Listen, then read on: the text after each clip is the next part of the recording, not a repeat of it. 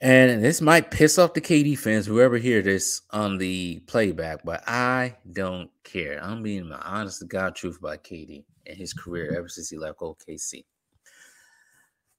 Ever since he left, Kevin Durant left OKC, I always looked at Kevin Durant with an evil eye, side eye.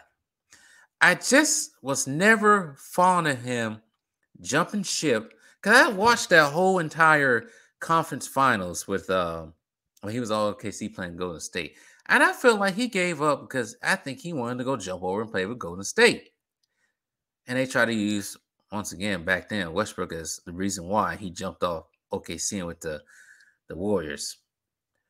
But I just never liked that move to the Warriors because the Warriors was already good enough. They was 73-19 the year before that. People forget about that. But him just jumping into the best team, the best record, it just unnerved me. It made basketball unwatchable during that time. If it ain't unwatchable now. And then he gets his wish. He gets 2 rings. And I think he even said that winning 2 rings with a team that he wasn't drafted to didn't feel as the same as winning a ring with the team he got drafted to. And then once I do say he probably did get ran out of town by Draymond Green, big ass mouth. So he jumps and joins Kyrie in Brooklyn, and they eventually get James Harden, LaMarcus Aldridge, Blake Griffin. It's just like, why does he keep teaming up with these super teams? And then that falls apart. And now he's with the Phoenix Suns, and he still has an old ass Chris Paul and a Devin Booker.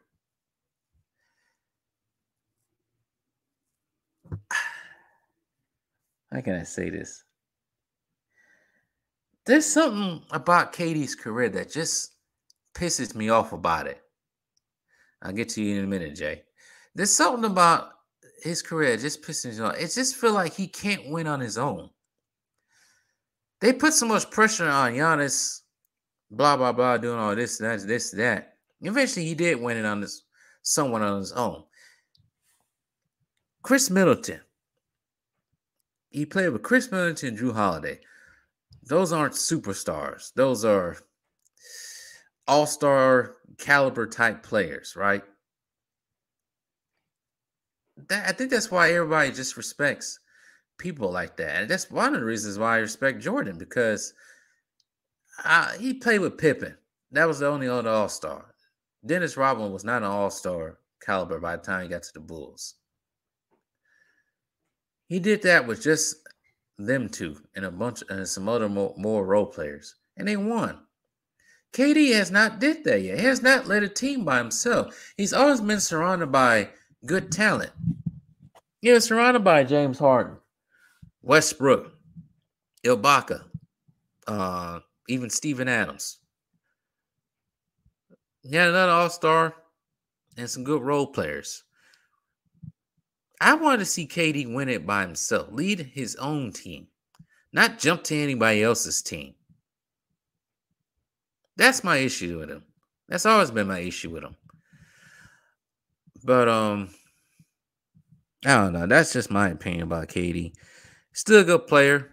I don't have people might say I have smoke for KD. I don't have the same amount of smoke for KD as I do LeBron because KD don't move the way that LeBron moves. KD just wants to play basketball. On the other hand, LeBron just wants all the glory and people to worship him. And yes, KD did get everything he asked for in Brooklyn and still couldn't do anything with it. But then again, he also got stopped right in his tracks by the Greek god from Greece. But let me read this right quick. KD has no excuse not to win the championship in Phoenix. Unfortunately, he now has had more help than LeBron. So I hope he can get crying ass Devin Booker a ring. Yeah. Now I gotta think about it. Yeah, KD he's up there with LeBron when it comes to the amount of superstars he's played with, future Hall of Famers he's played with. That's why it's kind of hard to put these players over the players that are old. Now people might say, "Oh, players that old play with those superstars," but they also have drafted to those teams too, as well. They didn't try to go jump.